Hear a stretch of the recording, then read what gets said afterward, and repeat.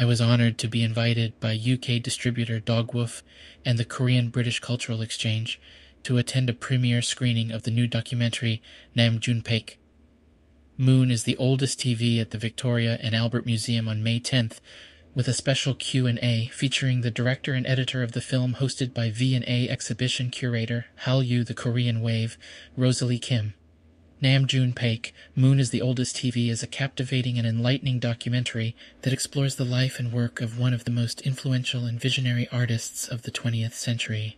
Nam June Paik, Bae Nam June, often called the father of video art, was a pioneer of using television sets, video cameras, and electronic devices as artistic mediums, creating stunning and provocative installations, performances, and sculptures that challenge the conventions and boundaries of art and communication. The documentary, skillfully directed by Korean-American Amanda Kim in her feature debut, traces Paik's journey from his birth in Korea in 1932, during the Japanese occupation, to his death in 2006, 1 year before the first iPhone was released. Paik studied music and art history in Seoul before moving to Germany to study musicology and philosophy.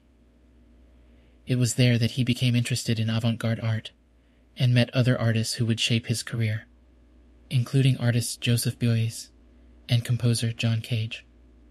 Further on, we witness his encounters with other important figures, such as cellist Charlotte Moorman and Yoko Ono, his involvement with the Fluxus movement in New York, his experiments with manipulating TV signals and images, his collaborations with global broadcasters and satellite networks, and his visionary predictions of a future where technology would enable everyone to have their own TV channel and express their creativity, which sounds a lot like what YouTube is today.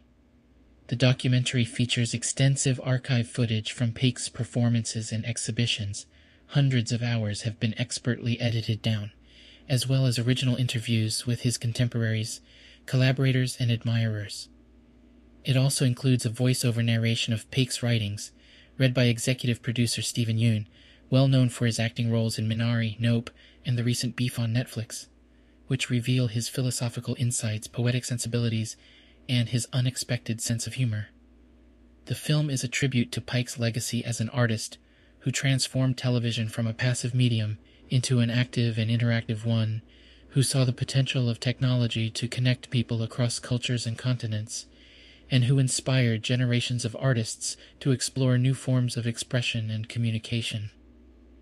Paik's work was groundbreaking in many ways, and the documentary does an excellent job of highlighting his many achievements.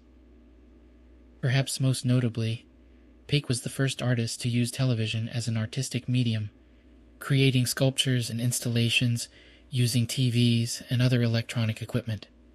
This led to him being a pioneer of video art, creating a number of iconic works that blended performance, music, and technology, often with controversial results. Throughout the documentary, we see Paik's work evolve and mature, from his early experiments with amateur robots, TV sets, and tape recorders, to his later, more complex installations. The film also features interviews with artists and curators who knew Paik personally, which adds a lot to its feeling of authenticity. Paik's famous work TV Buddha, in which a Buddha statue stares at an image of itself on a television screen, seems to be the general favorite of his colleagues and admirers. Nam June Paik. Moon is the oldest.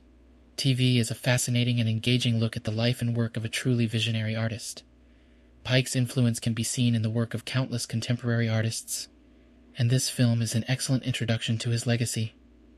Highly recommended for anyone interested in the intersection of art and technology in particular.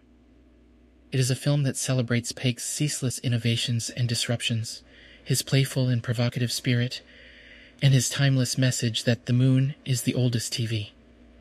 The film was officially released in UK cinemas from May 19th, 2023.